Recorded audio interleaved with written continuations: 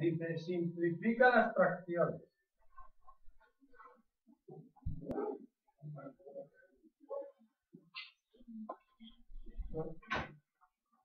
Aquí lo que tienes que hacer es olvidarte de lo demás y centrarte en factorizar el numerador. Esto es un producto notable, el numerador. ¿Cuál es? ¿El primero, el segundo, el tercero?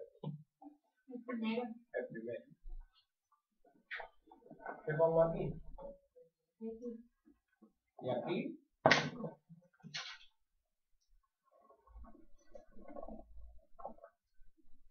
Y ahora, este cuál es, el primero, el segundo, el tercero. Sería. ¿Qué pongo aquí? ¿Y aquí?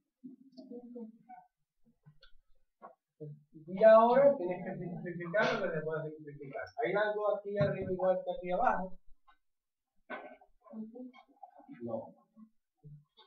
Vamos a ver, tú puedes simplificar factores completos, paréntesis completos. Ajá. X más 5 se simplifica con X más 5 y queda X más 5 por X menos 5. ¿Aquí se puede simplificar algo o no? No.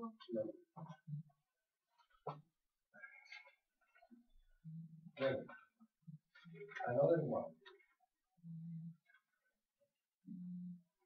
X cubo menos 4x partido X cubo más 2x cuadrado. Lo primero que tienes que hacer es sacar el factor común, la X.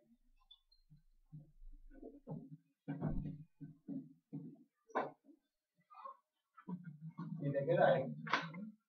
Y ahora tienes que reconocer que esto es un producto notable. Esto es X más 2 por X menos 2. Te lo voy a poner facilito. X cuadrado es X por X. ¿Por qué lo pongo así? Para que veas lo que se puede simplificar. Se puede simplificar una X de aquí con una X de aquí. Y el X más 2 con el X más 2.